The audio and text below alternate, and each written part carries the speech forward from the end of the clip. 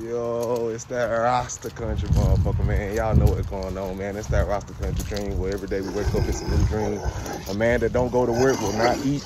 And man, we over here at one of our customer houses, and bro done really built an amazing dog pen. Like, and these dogs going crazy, but the pen he built is so beautiful, it don't make no sense. Do y'all see that?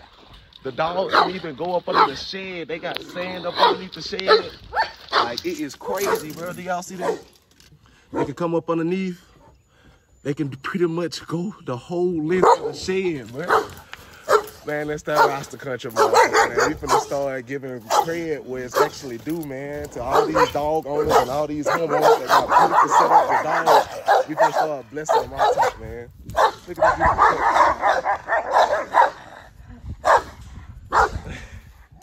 I mean, bro, with the extra mile, bro, he got the country.